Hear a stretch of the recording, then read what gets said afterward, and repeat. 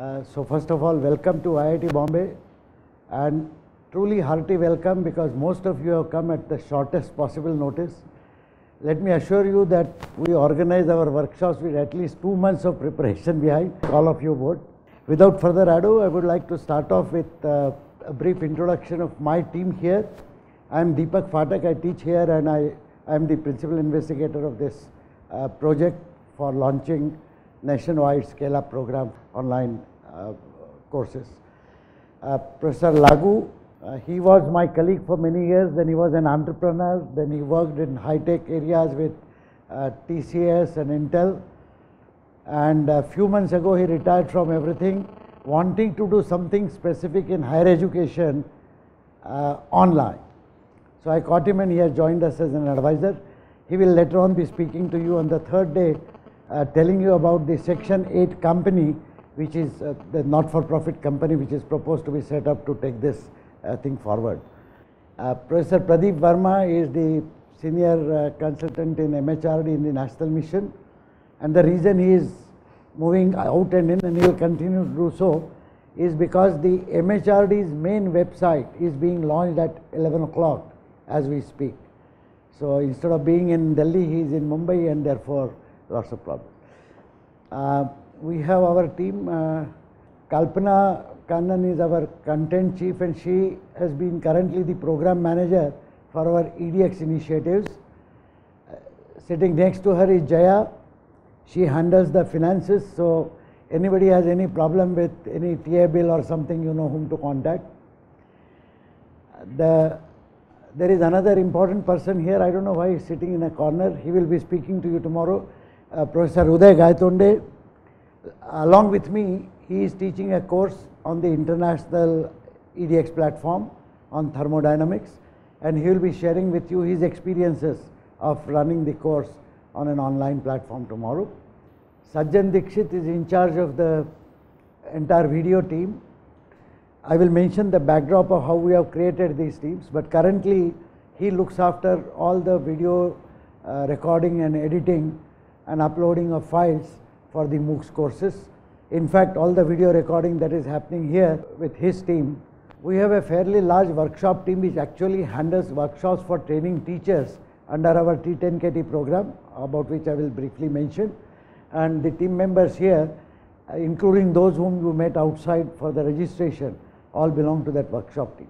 In fact, all logistics arrangements are handled by them for the workshops. Anybody I have missed from my team?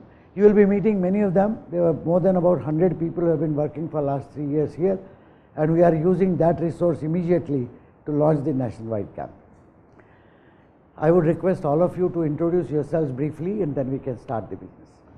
So I'm Atul Negi from University of Hyderabad, and I've been asked by my Vice Chancellor to be the coordinator for the activities at University of Hyderabad. Soon I'm getting to know that what it will really mean and involve. Hi, my name is Upendran. I'm from the English and Foreign Languages University, Hyderabad. And I came to know last week that I'm in charge of this program. Good. I'm Dr. J. Kishan. I'm from Institute of Lifelong Learning, Delhi University, and I'm the lead faculty for this project.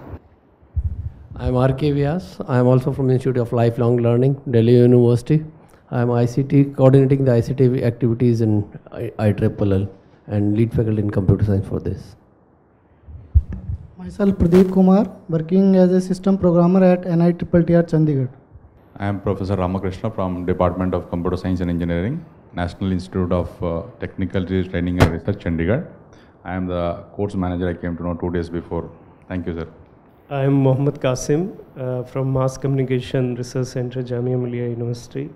So I also came to know that I am the coordinator for the university last week only. Yes. Thank you.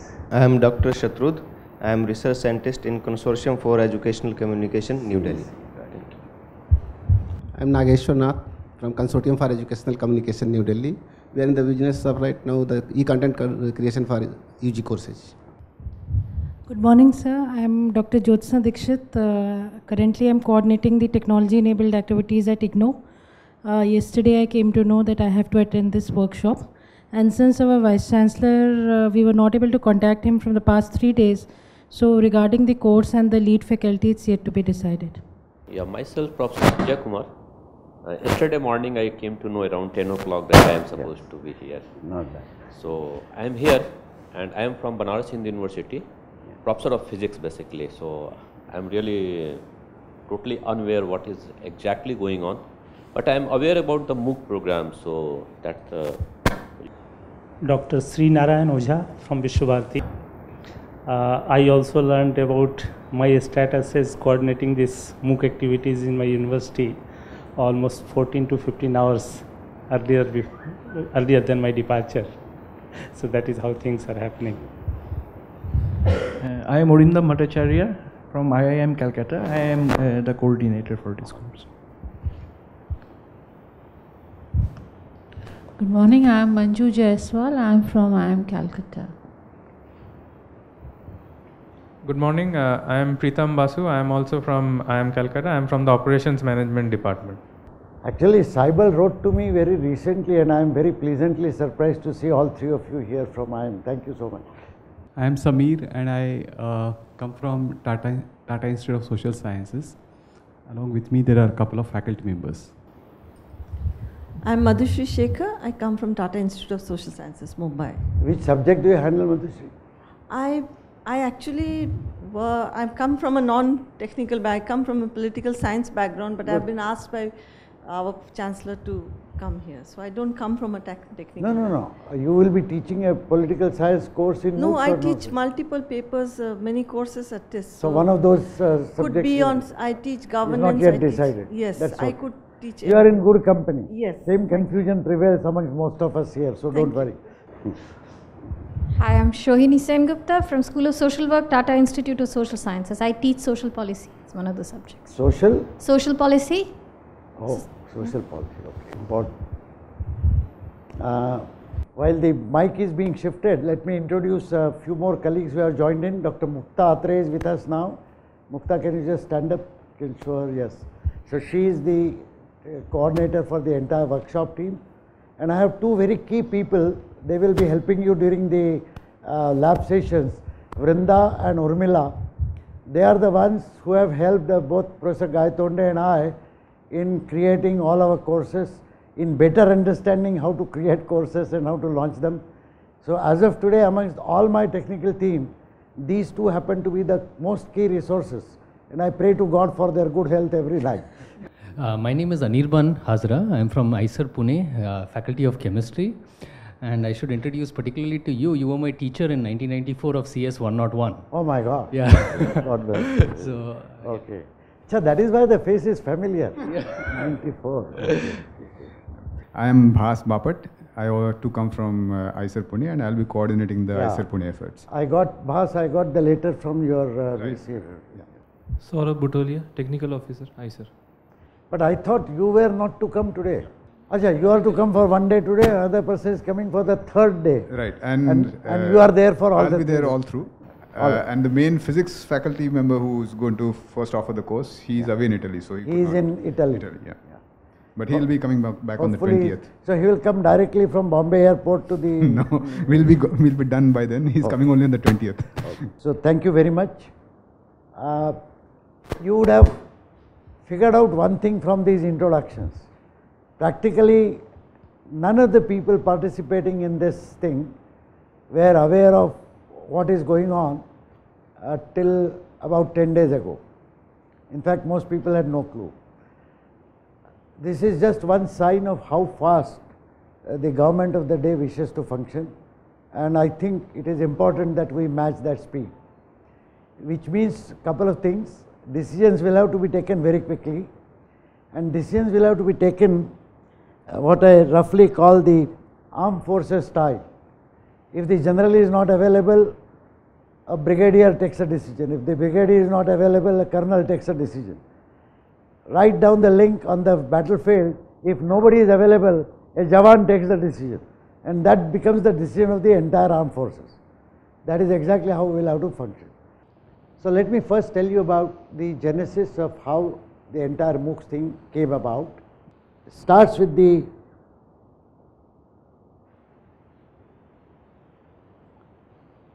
distance education efforts.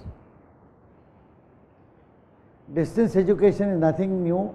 Open universities across the world have been doing it for ages. IGNOU representative is here.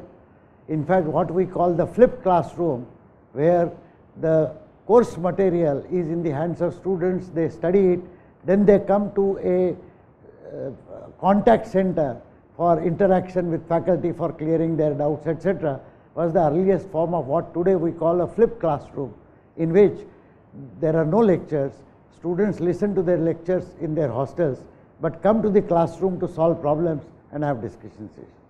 In IIT Bombay, we have been running such flipped classroom for several years. Many of my colleagues have actually done controlled experiments and have proven that the students' engagement is far better in a flipped classroom than in a conventional classroom. Of course, there are ups and downs.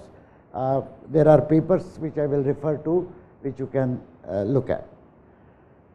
In India, the distance education was attempted through VSATs and other things earlier, but far before that, Professor Anup Ray of IIT Kharagpur started a unique experiment in distance education by actually recording video lectures on video cassettes. Those were the cassette days. Taking these cassettes to remote centers where people assembled.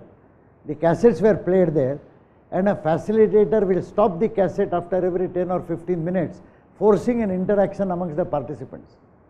And then these interactions were recorded and were reported back to the teacher in IIT Kharagpur, who in the subsequent weeks prepared another cassette recording the reactions to these observations and so on. So it was like a, as you know, slow speed thing, almost like your open education, open university kind of stuff. That was done very early. Professor Ray was ahead of his time. Even today, under his leadership, a large pedagogical team has been experimenting with effective teaching and learning. Couple of observations by the pedagogy people. You would have all heard about active learning.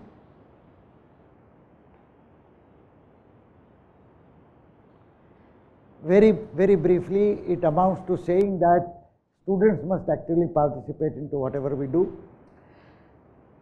The second myth, which I myself became aware of the fallacies when some of my colleagues working in education technology here pointed it out, that as teachers, we all strive hard to make our teaching better. And that seems to be the single most important agenda for us. And Professor Sridhar Iyer, who leads the activity along with Sarna Murthy, pointed out that you got it all wrong. It does not matter how well you teach. What is important is how well the student learns. And the only mechanism for us to guess or judge how much the student has learned is through assessment and exam. And the exams and assessments are always too late. When they come to us and we know some student is weak or some student is very smart, we are unable to do anything about it, because 2 to 3, 4 weeks have passed between our teaching and our assessment. And that is how the flipped classroom and the active engagement of students came about. So active learning with students' participation, this is again nothing new. More than 30, 40 years ago this was initiated. It is well established through heavy research that this is the best way to ensure that the students learn maximum. Of course, good teaching is important, but good teaching alone is not sufficient. Now, earlier it was not possible to have active learning because the teachers in large numbers were not trained in doing this. But it is possible to use, later on as I will mention, blended MOOCs to permit this kind of active learning. We will explain the experiment that we are doing in IIT, but that is for the later time.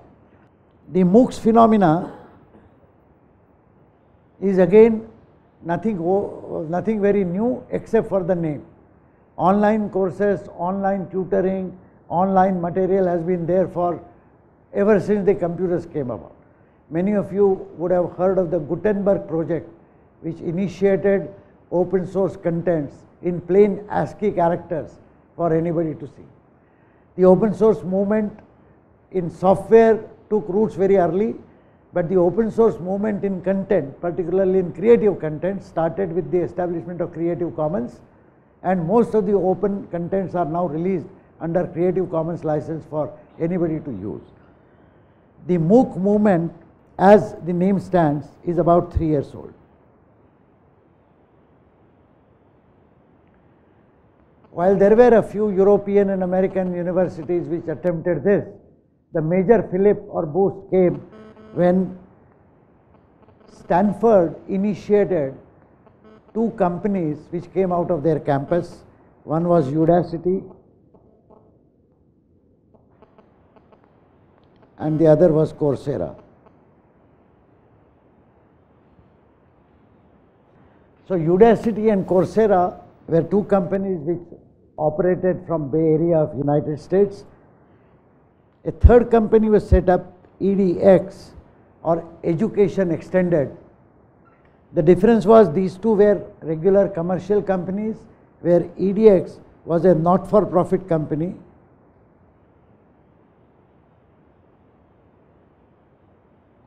It was set up by MIT and Harvard. Please note that while these 2 first companies emerged in Stanford had nothing to do with these companies. They were just startups which emerged in this Stanford.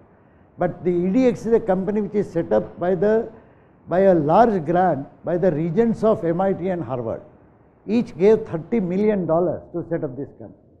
And the objective is to take further the MIT standard penchant of open courseware and create massive open online courses for the benefit of people. They do not expect this money to be recovered, but they expect the company to stand on its own, start making revenue. So in that sense, it is much different from the other company. In 2012, when we at IIT Bombay were studying all these effects, and we were very clear that such a thing is desperately required for the nation, the reason for our clarity was something else. IIT Bombay has been working on training teachers on large scale. We have a history of about 14 years when we started in this very building our first synchronous interactive course with a few remote centers connected by VSATs. Subsequently, we scaled it up to about 10 remote centers, and at that point in time, TIFAC came to us and said, can we seed a program to train teachers in large numbers? We ran that program for about 4 to 5 years, training 400, 500 teachers at a time. Then the ministry got interested.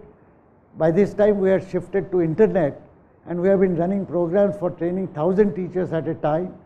We ran those programs for 3 years, and more recently in 2012, the ministry gave us a responsibility to train 10,000 teachers at a time. So we have termed this program as T10KT, or 10,000 teachers at a time. We have been training these teachers at 300 remote centers where the participating teachers assemble physically. More recently, to investigate the use of online programs, we broke this 2-week workshop into 2 parts, of which 1 week is conducted online but spread over 1 month. So the participants actually give weekly assignments, etc., during that month, and then they come face to face for 1 week.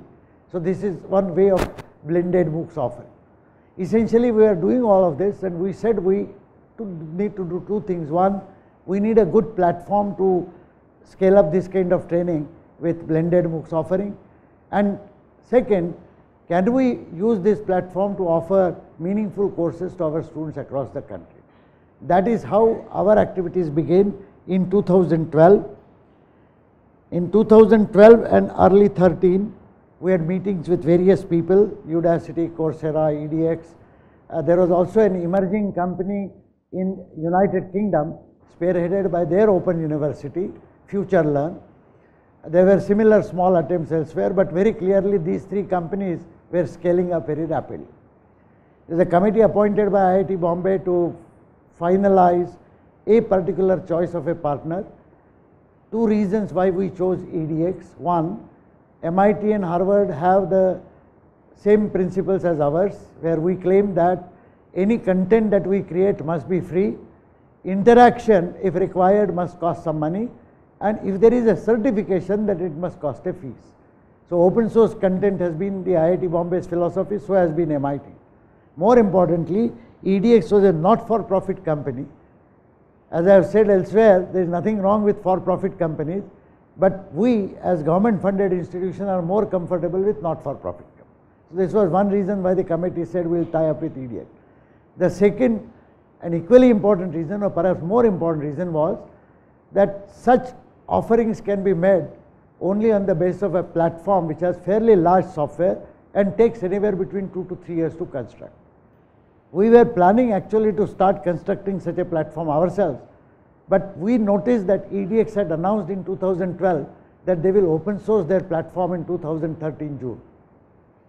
Now, if you will agree that if I have 250,000 lines of code written on millions of lines of open source component already working and available, then it is much easier to start with that and change it the way you want over the years. So that was another reason why we decided to join with EDX. We joined with EDX in 2013. We agreed that we will offer within a year 4 courses. 2 of them are already running. As I mentioned, Professor Gayatri and I are running these courses. 2 more courses will be offered very soon. Professor Vikram Gadre will be joining us briefly tomorrow.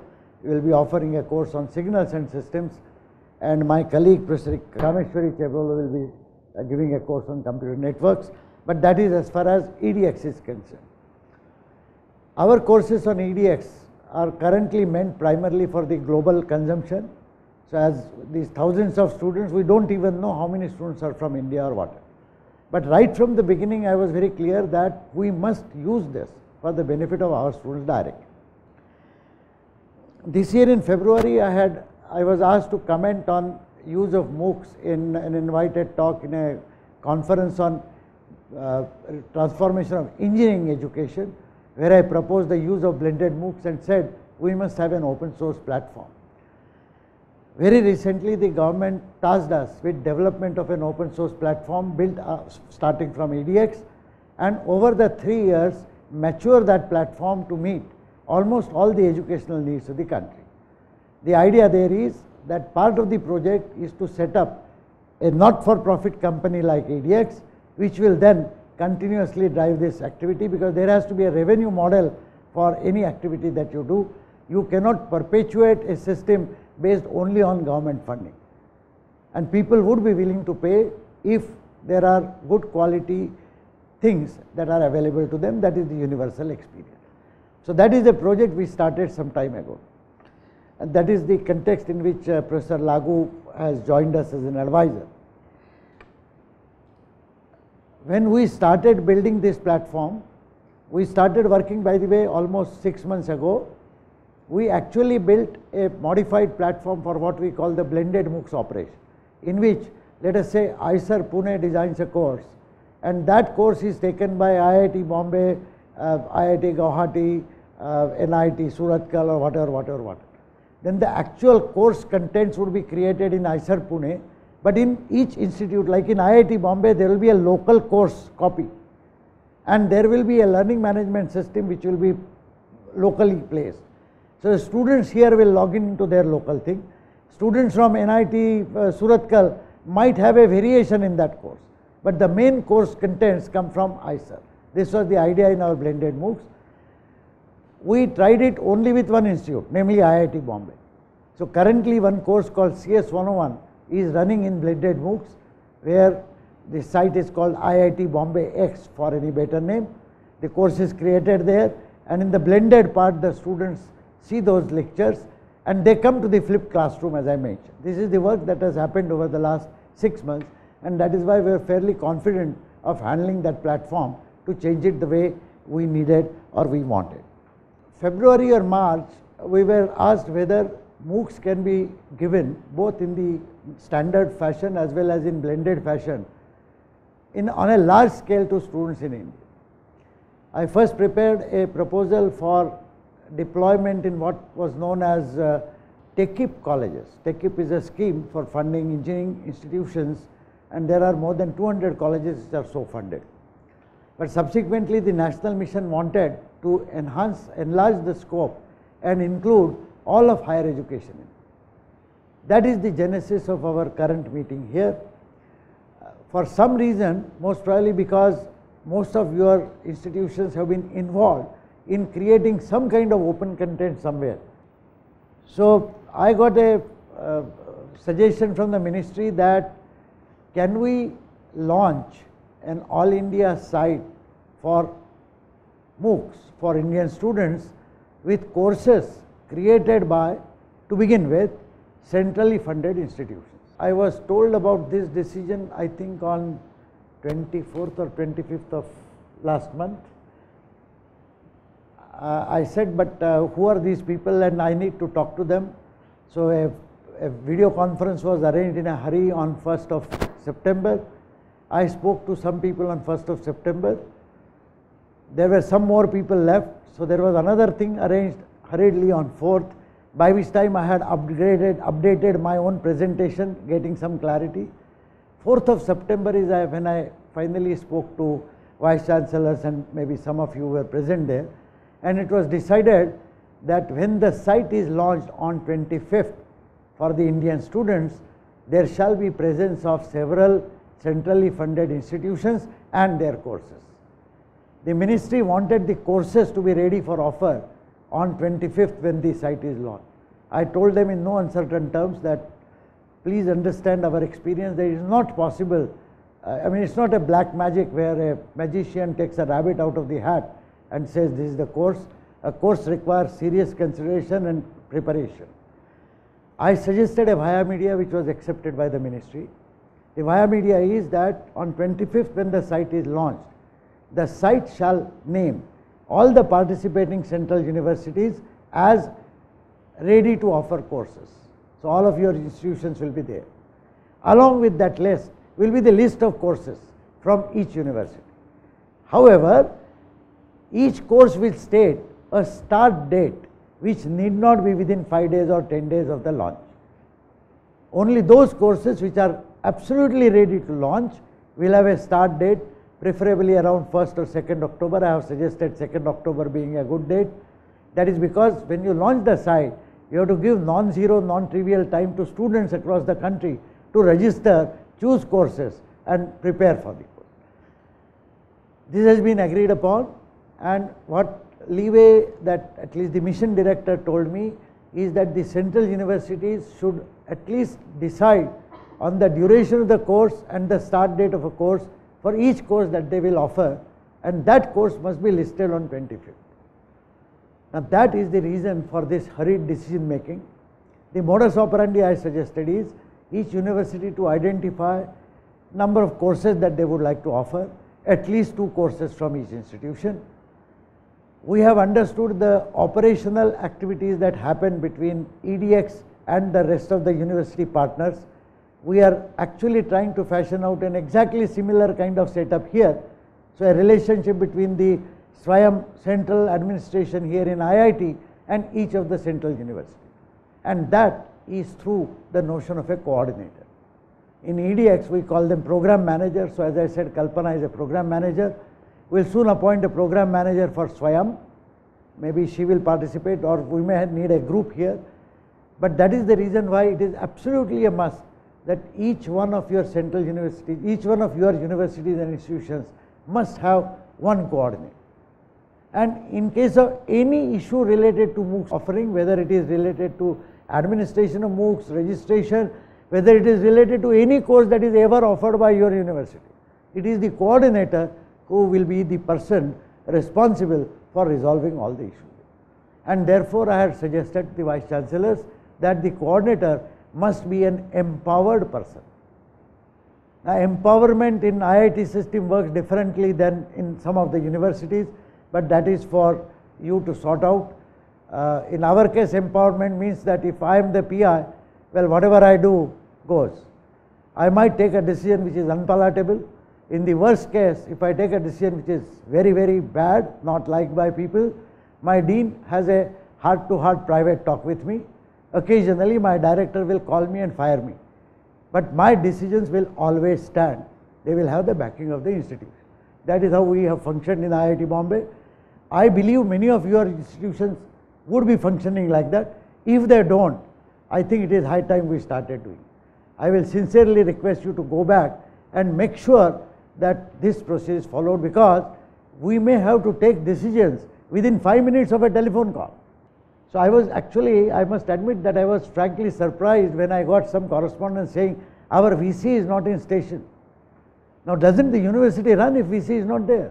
There is an acting VC, my institute always runs whether director is here or not, half the time he is not here. So this is something which I find very unpalatable. An institution, a university must run 24/7. I am sorry for being very blunt, but please take back these precise feelings and ensure that your university functions 24/7. That means the decisions are taken. There is always somebody in the hierarchy who will take a call and take the decision. Please. Yeah. You're most welcome to interrupt. So I am from Banaras University. Yeah. Right now the faculty strength has reduced to half of its bench. So 3000 posts, 1800. The student strength has increased. So finding a faculty who can offer, design the course, and moreover the infrastructure whatever you have created over a 6 year or 3 years of time, there is no time because there is no such centralized facility. And as far as university system, I am not very much familiar with you or not.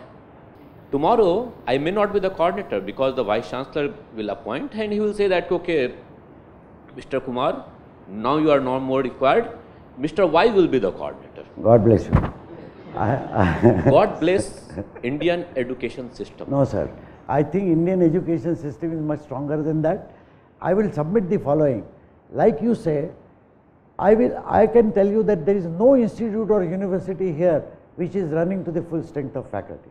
I don't think that is true with any university. It is not true with IIT Bombay, for example. Half of the bench. But my humble request is, if you scan through the faculty list, you will find a few individuals who will be willing to commit beyond their call of duty. Yeah. Now, please, such initiatives depend only on our ability to locate and empower such individuals. Otherwise, such schemes will not work. That much is, I think, patently obvious. Yes, Do you think all of them have come here only because somebody has appointed them? They are also interested in doing something. Not that they will know anything about it. I think most of us has come here because someone has entrusted that you have to go there. Oh, is that true? Second thing, please take the another issue which is much more serious. We are in a system, means why I came only from BHU. That is the answer. IIM has come with the 3 faculties, or the reason whenever I was asking to the Vice Chancellor, he said we are the 150 departments. If you take one, the next day in the academic council I will be questioned why you have sent this guy, why not my department. Every department offers almost 20 to 30 courses. So if it is very good, everybody will be willing to offer the course, and for BHU it will be very difficult to say that these 2 courses will be there, because the Vice Chancellor has to answer that why only these 2 courses, or the coordinator has to answer why only these 2 courses. I can provide an indication of solution. I wonder whether it is going to be a solution. If program coordinators are appointed directly by HRD ministry rather than by the university, that will obviate shift of position within the university. No, I understand. Although we are digressing, but let me briefly comment. I understand the import of both your observations and questions. The reason I do not like your suggestion, sir, is because we will lose our autonomy greatly if we permit any external agency, including Government of India, to appoint people. I think this is a call that we have to take ourselves. Secondly, there is a very specific request that has gone out. Perhaps it has not reached you, but if you read my presentation, you will understand. What is the objective of these MOOCs? The objective of the MOOCs is to get the best quality education to the largest number of people. Now, amongst the umpteen courses that we have, probably the best courses which will fit this bill are described as follows. A, they are meant as introductory courses. B, they are courses which are taken by the largest possible number of students in my own university. And C, I have some of the best recognized faculty members for that course in my institution. If you just follow this simple principle, because initially we want to reach out to the largest number of people with the best quality.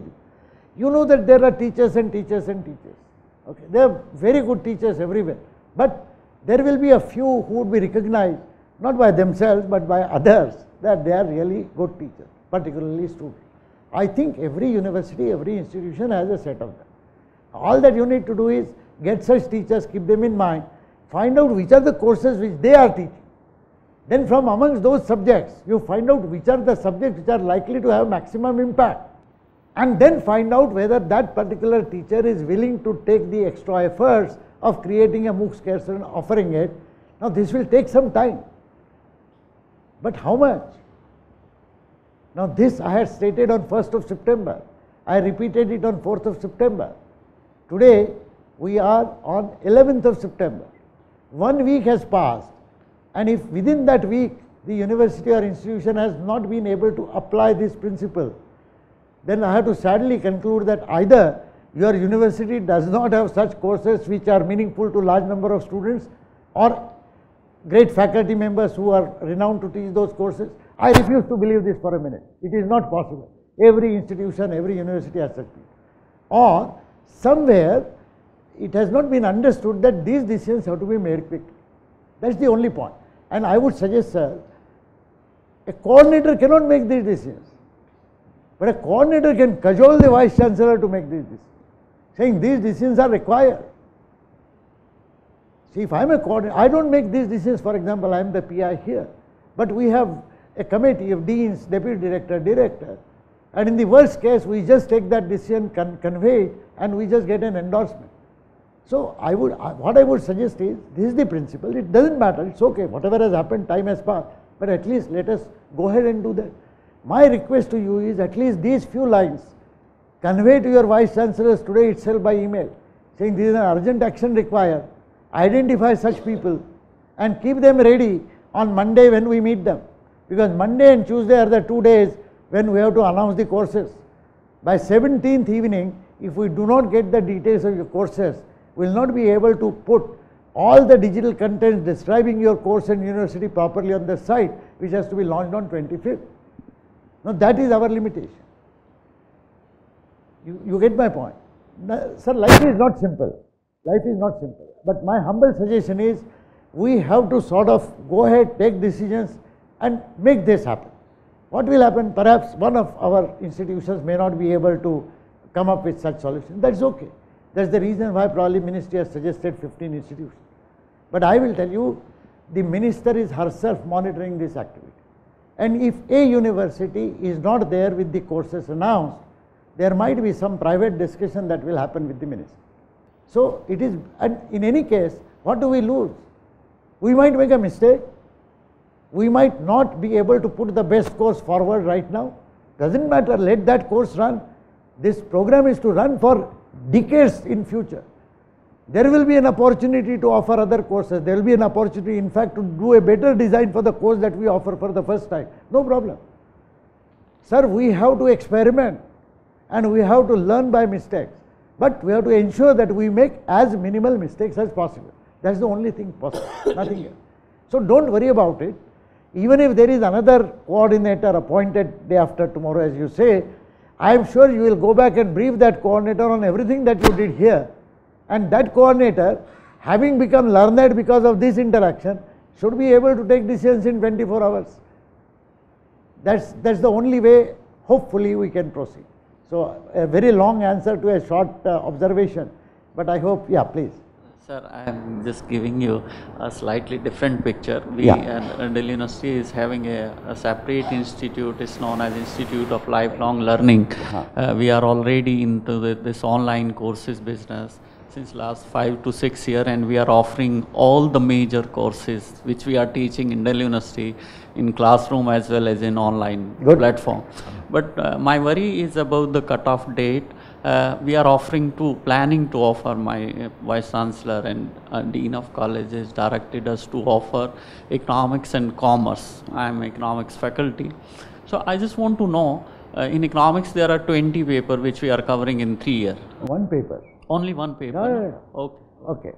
Now I understand. One paper in economics and one paper in commerce will your be choice. Yeah. Your choice. Okay. The choice should be something which will maximally help largest number of people. Definitely, that will be the essential paper. Sorry. So Thank now you, I sir. come back to the confusion that is caused because of a significant difference in terminology used in the IIT system and in the university. In IIT system, when we say a course, it is actually a paper. It is a very fundamental difference. It took me quite some time to recognize that a course in university is actually a program. BCom, BSc, BA, etc., etc.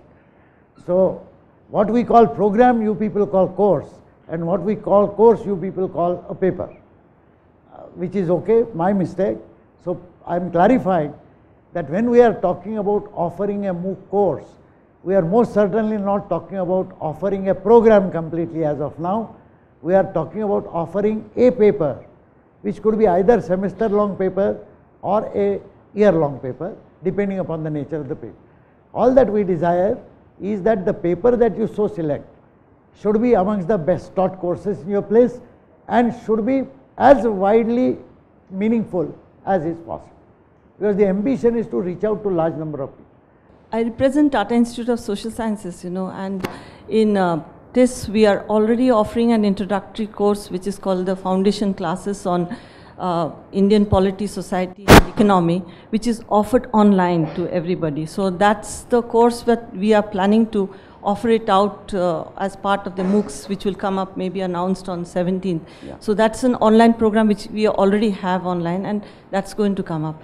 And by course, we also mean that it's a paper that is offered in a semester. We don't mean a course that is meant at a year. You follow a terminology which is similar to IIT follow Bombay, the same. but that is not the standard terminology in the country, which I myself realized only recently. So we follow the same terminology that we are using. I was seeking to optimize the time, in fact. Can we introduce with courses on Japanese, Chinese, linguistics or the like? That is one thing. However, if they believe that course will have maximum impact and usefulness, then there is no, we do not know. Frankly, we do not know what the students will like. For students also, this is going to be the first time in the country. I will tell you, the next 6 months will tell all of us a lot more about how things will emerge. Today we are groping in the dark, all of us are starting. Some of us are fortunate because we have experiences of giving these courses globally, or as she says, on giving these courses online. Some of us are fortunate in other way. The Open University people have been dealing with lakhs of students already, but in a different way.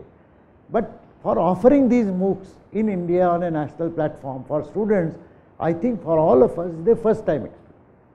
So there will be issues, there will be problems, and we may in retrospect realize that this was perhaps not the best choice. But I would suggest that the best choice is best left to the university, because they also have to decide on the basis of how well that course is being offered.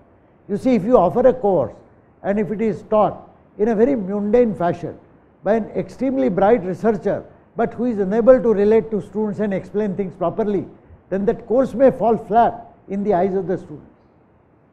So these are the considerations, and these considerations are best judged by the individual universities and people. So when you say about Chinese and Japanese, you never know. There might be a large number of students wanting to learn Chinese. I am not very clear on how you would teach Chinese online, but it should be possible to figure that out. So he was saying that faculty who are appointed for Japanese, they fly off to corporate houses for better remuneration, and students are left high and dry. So that kind of scenario, and lot of corporate demand is there for this Japanese. Sir, we shall have this discussion in the later part of the workshop, where we will discuss on the individual issues and problems. But I think you would all agree that by and large, these should be the parameters for decision making, and most certainly the decision has to be made by the individual institution, and the Swayam thing will actually go by whatever decision you make. The name that has been chosen by the ministry for this platform is called Swayam.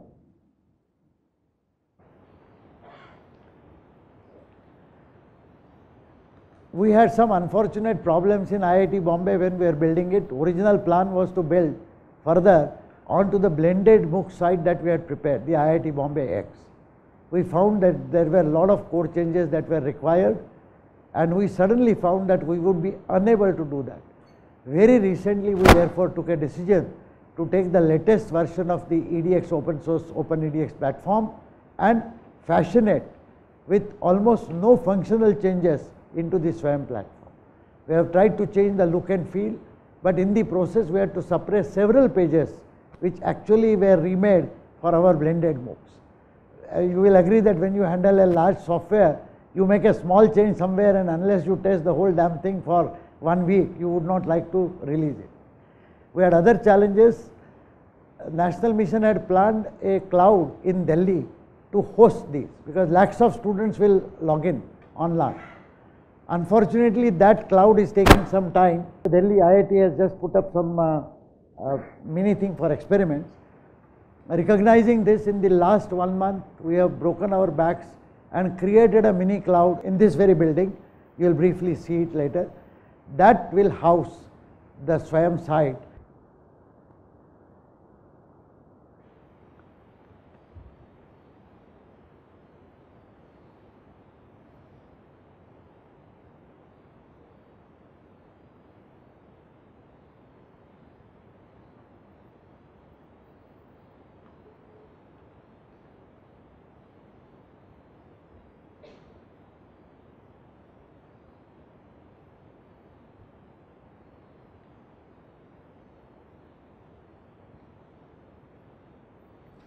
Professor Lagu pointed out that I should write down very clearly, like the Americans do. They first decide on an acronym and then figure out the expansion. You can see that something very similar has happened, but it appears to be an apt, this is not yet accepted by the ministry, but this is likely to be accepted. This is something that has been suggested. But anyway, that is a minor point on which we struggle.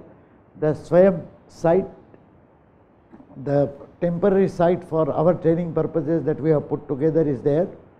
You will find, I am afraid, a lot of loopholes in that site. In fact, as an added request, apart from designing this course and apart from checking out whether the course runs properly or not, I would request you to go through the entire site that you see, look at the pages. At some places, if you find an English mistake, please help us correct it. So you also form a large team of auditors for our first attempt of this site, and we would depend on your feedback on correcting whatever it is. The desire of the ministry was that when we launch an Indian site, it should at least happen in English and Hindi. Eventually, the idea is to have the site accessible in all Indian languages. In fact, there is no reason why such online initiative cannot be used to supplement the students' education even at the school level or vocational level. So immediately plans are being made. I will tell you the speed. I was talking about the speed. Yesterday I was called by the Secretary Department of Electronics to attend a meeting where school books by NCERT are being translated into EPUB or HTML compatible books, and there is a huge initiative. So I suggested, why not we start with MOOCs for high school students, and immediately plans are being made. So you would not be surprised that before our courses fully roll out, actually another parallel activity for MOOCs on school education may also start. But I digress. So here is one request. After the tea break, when we assemble, I will show you the SWAYAM site as we see it now.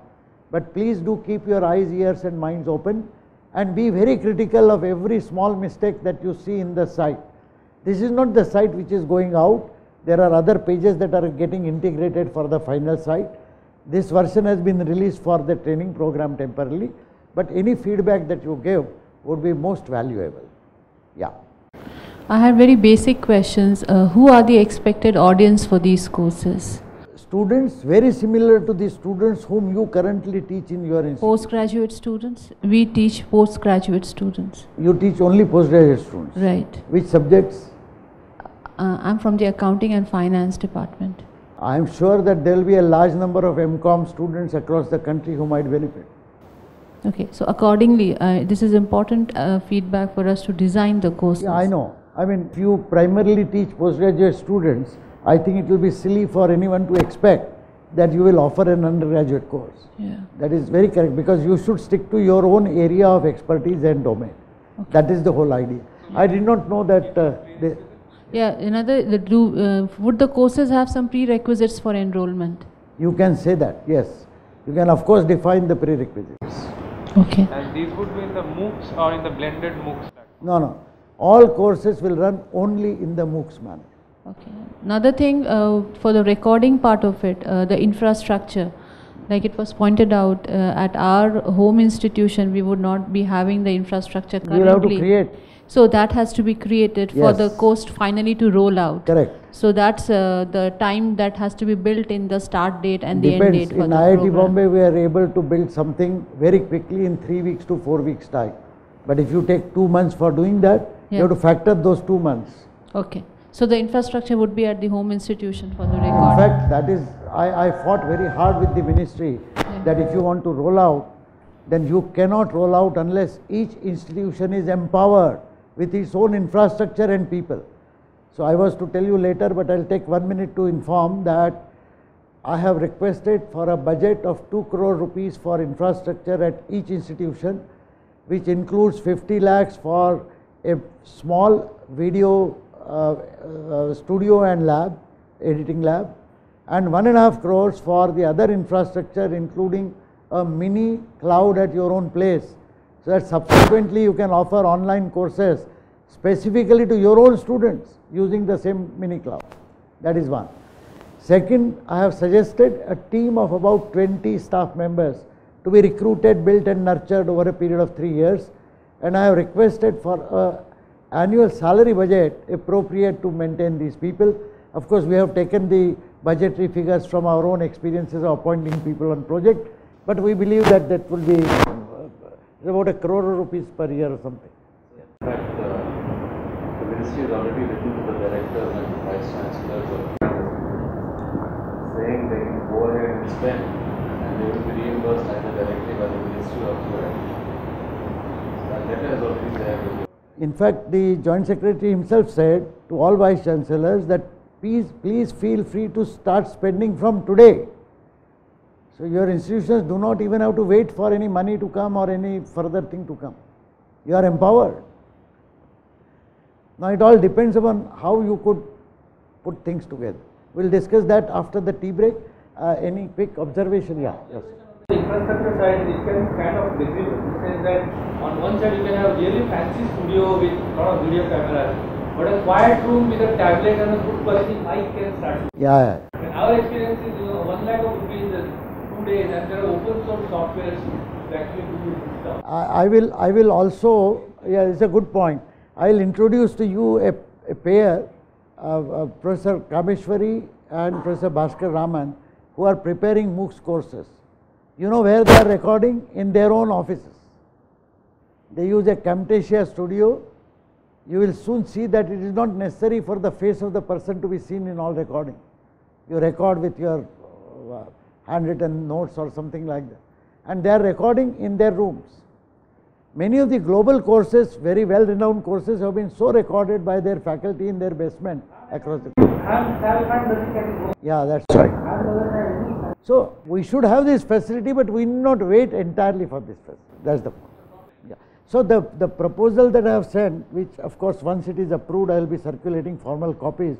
We have even listed a recommended set of equipment for a minimum thing and so on, with approximate cost as per our. Thank you so much.